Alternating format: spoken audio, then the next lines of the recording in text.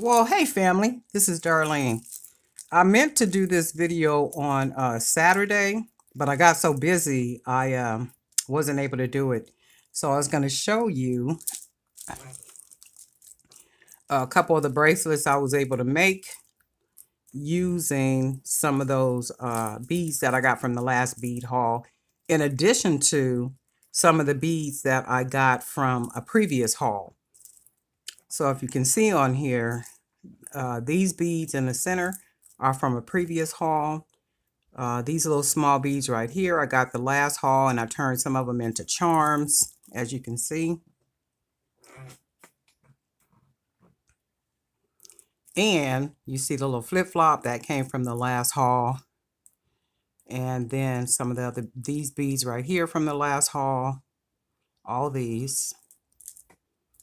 And I went ahead and just did some orange just to add a little bling of color. And I'll be adding these to the fair.com website later on today. I wasn't able to do anything really over the weekend. And then I also have this one, well, these three. And if you recall, I got these little not seed beads, but nut beads in the last haul. And in the newest haul, is anything on here? I don't think so, but these little beads right here was from the last haul. Well, the previous haul before this last one. This little bead here. And of course, these all came in the haul before this last haul. So I got those done. Really pretty. I'm going to mix those together. I was able to get these done right here. These beads are from the haul I just got the other day. These little colorful beads. I like these. I'm going to go and get more. And hopefully they're on sale when I go back. So these are from these little gold beads are from the last haul. And these beads I got, I don't remember when I got these, but these little white and orange beads didn't come in the last two hauls. I got these beads before those. So you got those, and then on the back I went ahead and added a little bead. So we got what we got. And then I went ahead and did some turquoise using some of those natural shell beads that I just got the other day.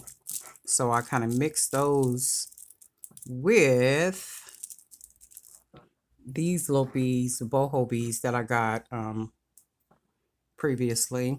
And I got the little, mixed the little charms in and just kind of did what I did with it. And I think they came out really nice. I'm really digging the little charm, the charm look for bracelets. I'm going to be adding these on to the website, all the website. In addition to these, I was able to create some pretty nice bracelets. And I love when I can mix beads and they have different prints, like what you see here. I just love that. Oh, these are the shells I got. Yeah, a couple hauls back.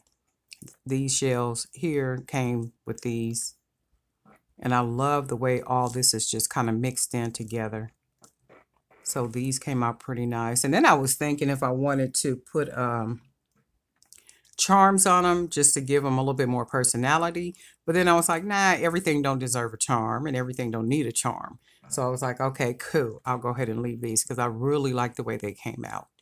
These are really nice. And did I say we already did the orange? Yeah, I think we did the orange.